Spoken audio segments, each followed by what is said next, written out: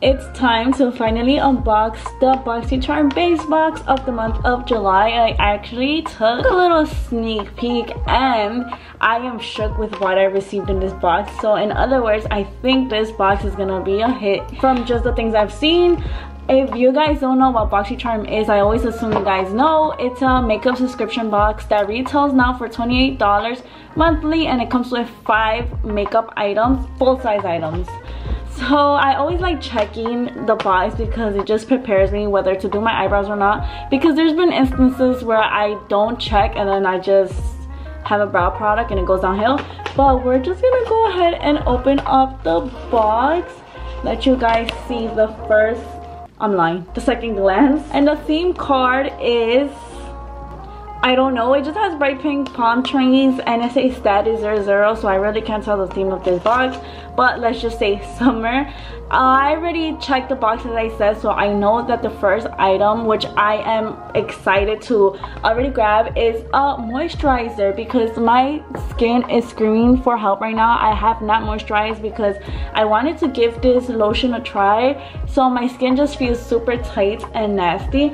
But the first item is this Kate Somerville Goat Milk Moisturizing Cream, which retails for $76.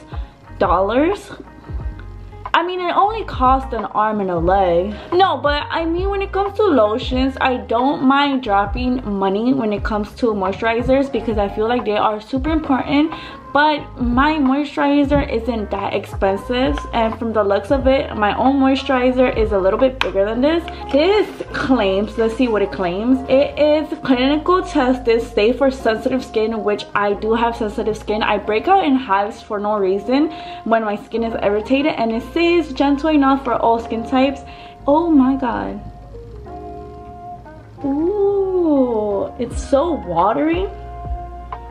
And it doesn't, I don't think it's scented, but it has a scent. Like, there are moisturizers that are non-scented but have a scent, if that makes any sense. Just for those that are curious, my regular moisturizer I go in with is the Skin Fix Barrier Peptide Cream, and I swear this is my go-to. I love this. It's really thick, so with one pump is enough. This one is basically more thick, a thicker consistency. This one is creamier, water-based feeling. But now for the second item. The second item had me a little shook. I was not expecting this. I think this is not what I picked, so I'm not sure what I picked, to be honest. But the second item is this Natasha Denona Cupid eyeshadow palette, which retails for $48.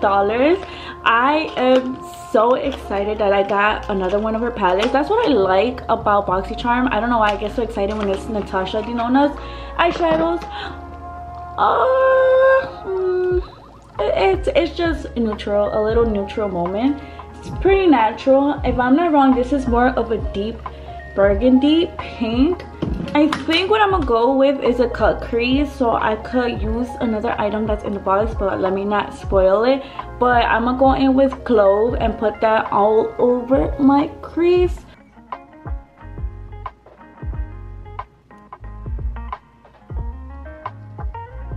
I'm looking a little bit crazy, but I swear when it comes to eyeshadows, you always have to trust the process. But I went in, I cut my crease. I'm doing like a wing kind of cut crease. And now I'm gonna go in with the shade Shell, which is this nude right here. Oh my god, this shade is so beautiful because it looks like a nude, but it's more of a pink nude. No wonder it's called Cupid eyeshadow. It's just clicking in my head right now because I'm like, this looks like such a Valentine kind of look. Like, I would wear this on a date. Now, same thing with the other side, just going to it lightly. Heck. Now that the shadow is not complete but almost there, the third item is this Beauty Crap Liquid Eyeshadow Duo, which retails for $18, and it's basically a dual-ended long-wearing liquid eyeshadow. One side is matte and the other side is glittery, so this is where I wanted to use the glittery side because I don't think I will go ahead and use the matte one right now. But I do want to add glitter as eyeliner. I don't know if I want to do it as eyeliner or put it on the cut crease and wing it out. So we're gonna see what tickles my pickle. The shade is Fudge, the one I'm gonna use. The other side is Cinnamon. I am like struggling to open it, so I'm stalling. Guys, my teeth. The Beauty Crop logo, is it a Boxycharm brand? It looks literally like the Boxycharm logo. I don't know. Give me a moment, I'm having technical difficulties. More like makeup difficulties. That was not funny. Finally, after like 5 minutes. Oh, so I think I'm gonna go in and use it as eyeliner because I don't think it's gonna look good because it's a little bit more orangey. Either way, I do want to swatch the matte side onto my hand. This is giving me Danessa Marcus pigment vibes. I would also use this as blush. You know what, I'm gonna just go with it and put it as eyeliner. I mean, it's a base box Boxycharm look, so I might as well just risk it. I'm a little bit irritated because I don't like how this look turned out. My lashes are overpowering and I don't want to take them off, but since the lashes are a little bit dramatic, it covered up the liner. But now for the fourth item, finally, because I feel like I've been at this eyeshadow for the longest because I was not satisfied. The following product is this Jecca Black Glow Drops, which retails for $20, and it's just a glow, I guess, that goes under your base. So you put this on and then put on your foundation, skin tint, whatever you use. It's basically a highlighting primer for the face. I am scared that it's gonna leave me really shiny, but we're gonna go ahead and just try it out. It is the shade Rose Pearl, if I'm not wrong, and it's vegan friendly and cruelty free, so we love that. Oh my god, I am annoyed. Like, I am having one of those days where you just annoyed with the makeup, and that is me right now. If you squeeze it lightly, a lot of product comes out, so be careful with this one. It's really watery too. Oh my god, I feel like it's picking up on all the texture I have on my face. This is the way it sets. I don't think I have to wait much, so I'm gonna go ahead and start applying my skin tint and then move on to the final and fifth product, which is like a 3-in-1, so I am excited for that. By the way, the product I've been using, I just noticed I did not prime my face at all, but the base I've been using is the Fenty skin tint, and I am loving how it sets. Now for the final item, which is this Alleyoop Stack the Odds, which retails for $38. Basically, it's a stackable compact that comes with blush, bronzer, and highlighter. I got the shade Sun Kiss, but I am interested to see how this looks. I think this is gonna remind me of the Mel Cosmetics stackable eyeshadow palette, and I think it is exactly that. Oh no, it's a little bit different. Oh, I love that Alleyoop's items are always baby blue. Ooh, okay.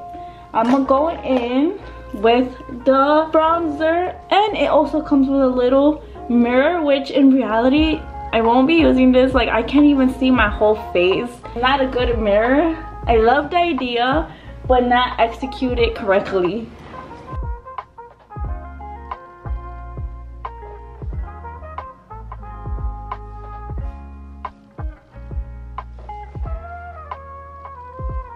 I love that the bronzer is cool tone.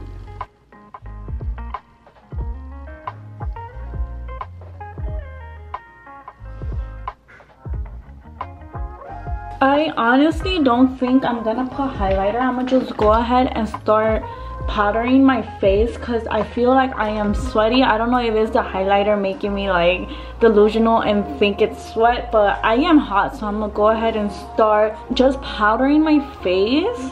This is the completed look.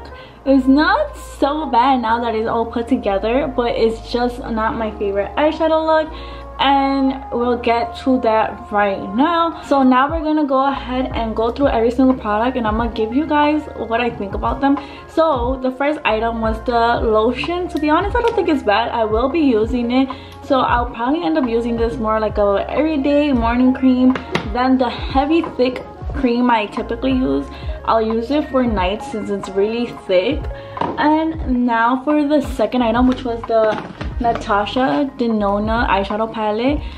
we already know we loved it. I love the shadows. They are pigmented, really easy to blend, buildable, blendable. You can blend them away or you can build it up, and it's just amazing.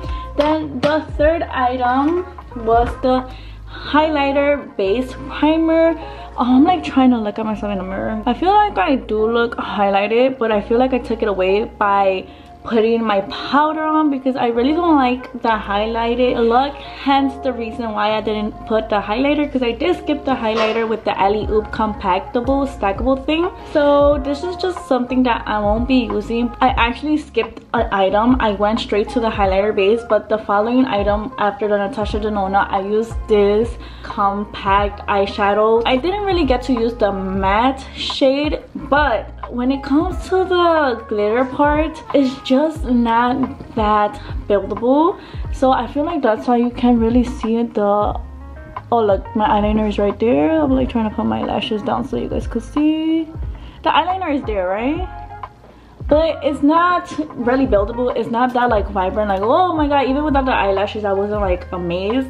I tried building it up and it's just hard because it gets so watery and it just like looks see-through.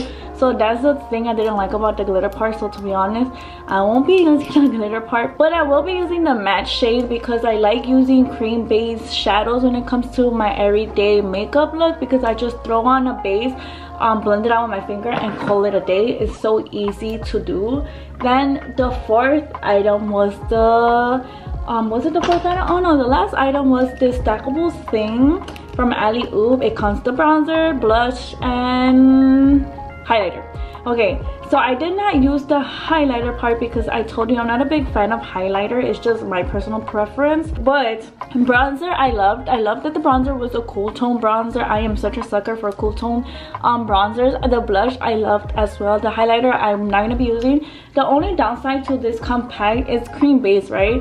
So I feel like it could get messy when it comes to using brushes, because if you guys can tell, I did create a little mess. So it's gonna be like annoying to clean it up. But besides that, I like this item. Basically my box was it was an okay box. I thought it was gonna be like a wow, but I love the eyeshadow palette, I love the moisturizer, and I love the I think that's it. I kind of like the two compact, the bronzer and the blush. So it was like it was in between box, but it passes. So that's it for this unboxing. If you guys are curious to see like a close-up of my face, this is how my face looks like. Let me look down so you guys can see the shadow. I told you I was struggling with the eyeshadow because I wanted to make a look, but then it wasn't working out because of the pigment of the eyeshadow duo. And then I tried doing it with the eyeshadow and it just looked messy, so I was just like annoyed and over it. So I just covered it up, cleaned it up. But that's a close-up. I'm like rambling, but that's it for this video. If you guys enjoyed it, please give it a like, subscribe for more content, and thank you for watching and supporting. Bye.